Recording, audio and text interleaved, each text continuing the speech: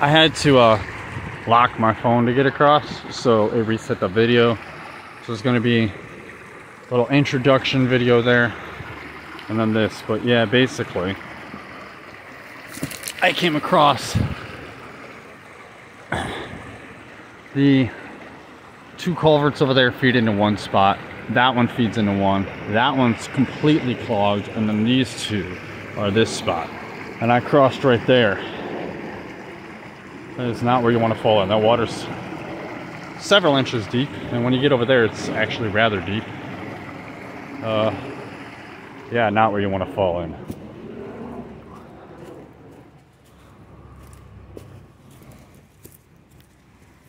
Oh, and here we are up on top. So, came from over there. You can get a much better view of how this bridge looks from over here.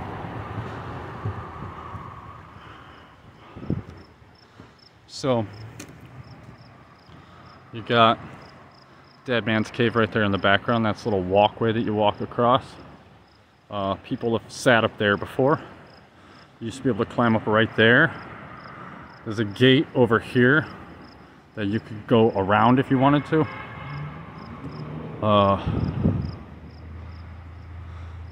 But yeah, it basically, there's signs over there that say, like, you know, no climbing on the bridge. Violators would be prosecuted, stuff like that. So we got this railroad bridge here. I remember before this was actually like this. It was just like a regular wood slat bridge, I believe. I think these culverts and everything are all actually pretty new. But look at the graffiti, that's cool. I have no issue with, well, some people might have an issue with that one. I have no issue with most graffiti that you see as long as it's done well. Like, that one's pretty good. I couldn't do that. Here's one of the old telegraph poles. You leave a lot of these here, and sometimes you'll see random telegraph pieces on the ground and stuff like that. You can still see there's some of the little ceramic attachment insulators up there. I believe that's so you don't get blasted through the pole, like when you're on the ground, or like if it's raining or something like that. It's raining and you touch the pole, and it doesn't have a ceramic insulator, and you just get blasted. All of these train tracks are cut, like out of the rock here, and they work their way down, as well as the canal, which you can see down there. I believe at this point, this would not have been.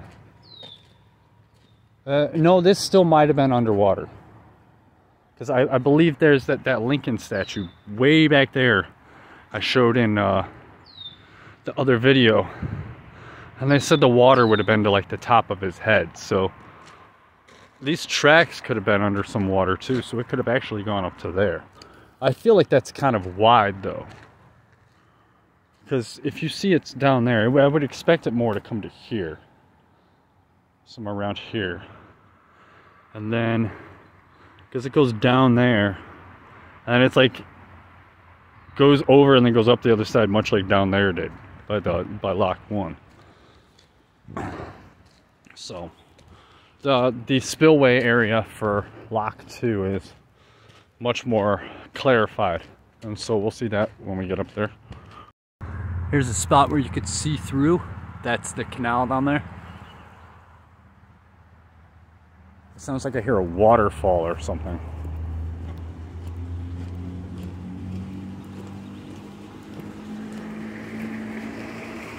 Oh look, somebody took the cover off the manhole.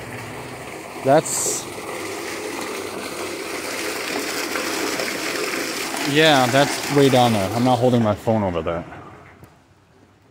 I wonder if they know. I should maybe inform them. I'm gonna see if I can figure out who's in charge of this land down here and see if they know the manhole cover's been pulled off. So, let's see here. Alright, I'm still looking to make sure I don't miss it. It's like kind of like, you know, a little alcove thing you gotta go into. And it's hard to see. I don't know if they keep that thing clear. Like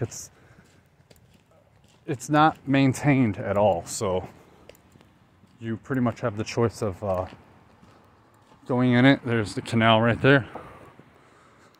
Or you can easily miss it. I think it's up here a little bit though.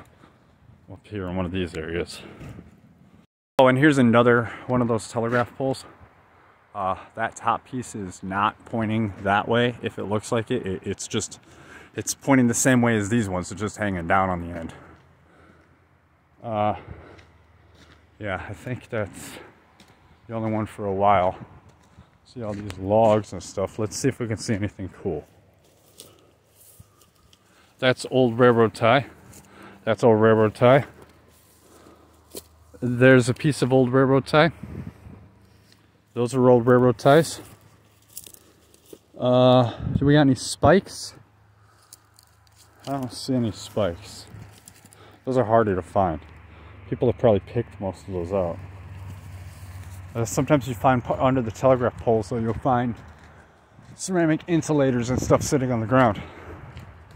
Those probably have been picked through as well. As you can see, we got a lot more old railroad tie here, probably 50, 100 years old. Ah, this is getting close to where I want to be. We got this little alcove here. Let's see here. Hello.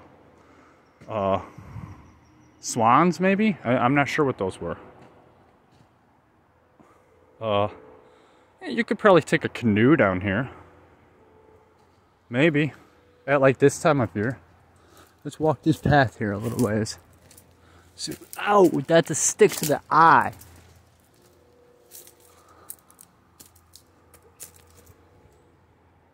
Something's like bloop over here.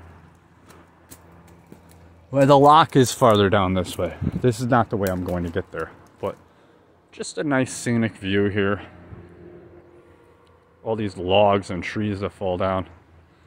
They just let them wash down. They eventually will come out of here and end up in the Illinois Ship and Sanitary. And then it goes to the other side of the Ship and Sanitary and continues. So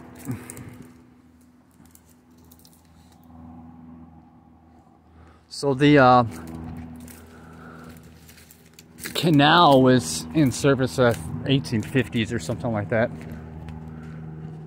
And they had the railroad tracks here too, so they ran side by side.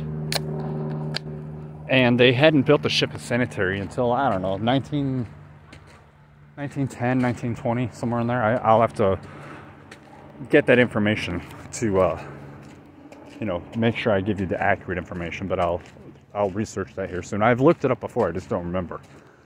And then pretty much after that, they just let the canal go. So it sat dilapidated for a while. Like I said before in one of the videos, part of the I-55 of the Stevenson, I believe is what it was built on the corridor of the I&M Canal.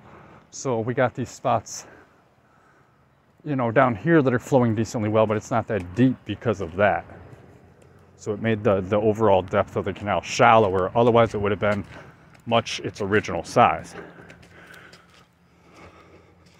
So let's see here, making sure I don't miss it.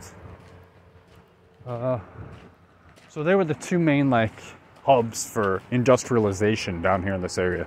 And in fact, if you continue on this way, a little past Lock 3, you get to Joliet Iron Works.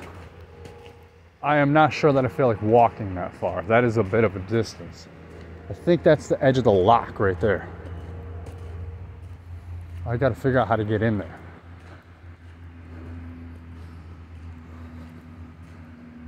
Is that the edge of the lock? Maybe. I hear the waterfall. I'm gonna pause and figure this out and then come back to you guys. Yes, I was right. Here we are. There's a lot of water, so this might be slightly difficult to show. A bunch of poison ivy. That's nice. We got this here, as you can see. This is Lock 2. The bricks are not as well maintained as Lock 1, because Lock 1's an actual, like, one of the historical sites for Lockport. Let's see if I can get down here without getting soaked. Alright, we can get out on this shale piece. This is about the best I can do. Got some water running through here. Well, actually, got a lot of water running through here. And you can see that, actually, they have done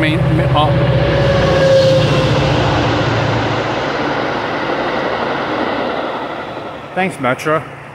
They have done some repair here on the bottom. So, those are a bunch of, like, gnats right there on the screen.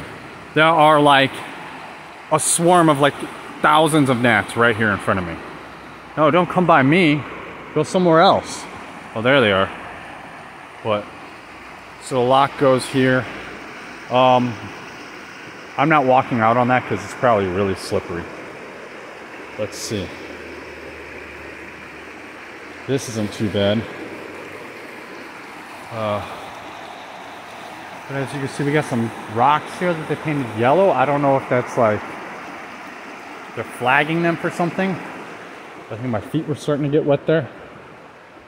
But so we got that. It's a little harder to get up there, but we'll see what I can do.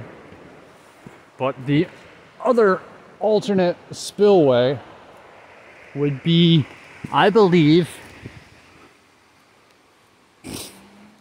some of this is actually filled in a little bit. But I believe it was this corridor here. You can take this and follow it all the way to the other side. So I just came up right there. The lock being the other side of this. The path I came from is over there. Came this way up here. Around. Oh, flowers.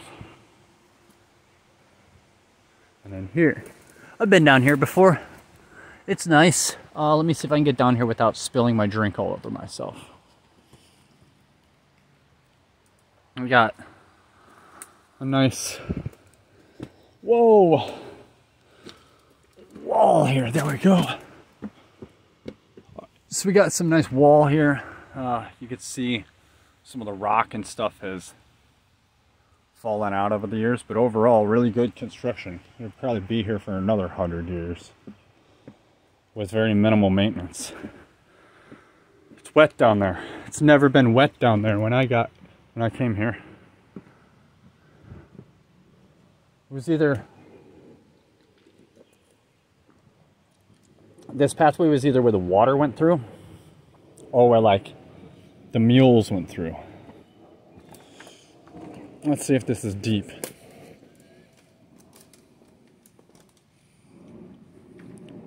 Very soupy. Oh, let's see. Whoa. All right, so I'm not going that way. I'll come back and explore this part when it's drier sometime, but you can see it goes down there. Let's see if I can get up here. I might pause. Luckily in this area you don't really have to worry about snakes. At least I've never seen any venomous snakes. Let's get closer to here and not fall in. So we got this. This would be where the one gate went. As you can see, there's a